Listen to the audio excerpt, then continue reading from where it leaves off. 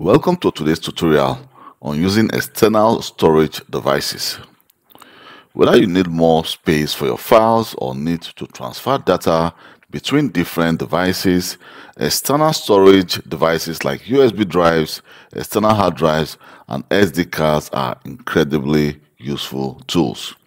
So if I open File Explorer, here, if I go to this PC, you can see we have our internal storage drive. And again, you can see we have our recovery E drive. This is actually a name I gave my USB drive. So we have different kinds of USB drive. So external storage devices are physical devices you can plug into your computer or other devices to store and transfer data. So some of the common types, which include, for example, we have the USB flash drive, which is actually small portable devices with limited storage capacity, ideal for transferring files. We also have the external hard drive, which is actually more larger devices that offer more storage for backup or larger file transfer. Then we have the SD cards. The SD cards actually which are normally used in cameras or your phone. They are very, very small, but also compatible with laptops and computers. So right now you can see I've inserted a USB device into my laptop, and you can see we have the recovery E. For example, I can decide to go to just right click and then go to properties. Here you can see I can only change this name. For example, I can just give this any name and just call this Kelvin if I wish, and you can see the name is going to change to Kelvin. And for example, if I double click, you can see we have different files in this external drive. But at the same time, I can decide to say, well, I want to actually copy a document to this file, which will be very easy.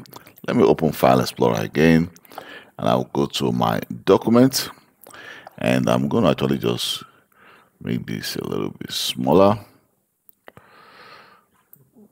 So here you can see we have a file. For example, I can decide to say, well, I want to copy this file here. I'm going to just copy it here. And you can see we have our drive.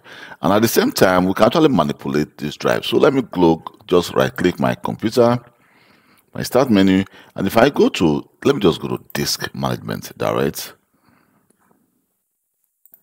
Here, if I open disk management, you can see we have the possibilities to manage our internal disk and our external disk. So let me try to maximize this. And again, you can see, for example, here we have the E drive, which I just changed, and that's my CD-ROM. So from the E drive, we can actually also, for example, I can go to properties. Here you can see we can also change the name, but I can also change the drive later. For example, I can change the drive later I can click change, and then we can actually change this, for example, to the letter K, and then it's going to actually warn me that some programs that rely on the drive letters may not run correctly. I'm going to say yes, and now you can see this is actually going to change to a different letter. You can see it just changed there. So let's just wait for this. We can actually try to let me see. I think we can now just refresh this. Let me try to refresh the action and then refresh. You can see that it's just changed to K. But we also have the opportunity to actually format this disk. Don't forget that we have some. Let me go back again to our file. Here we have, you can see we have some files here in this folder, in this disk.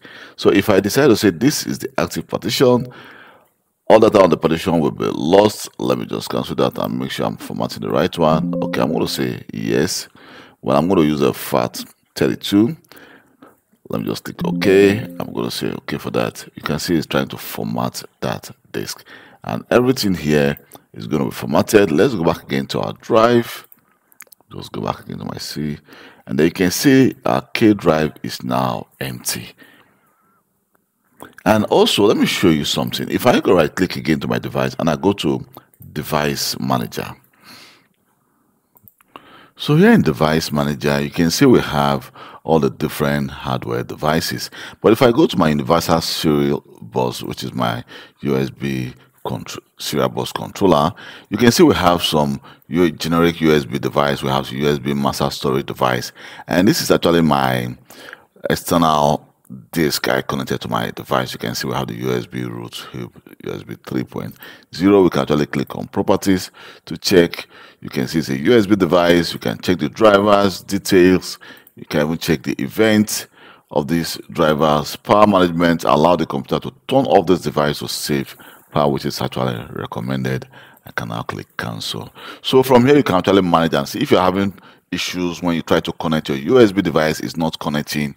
You can always go to your device manager to verify if, for example, you are seeing a yellow mark or probably the external USB drive need to be updated or the drivers need to be downloaded from the provider of that USB, and then you can actually install it on your device, and then you should be able to manage that device. So I'm just going to close that for now.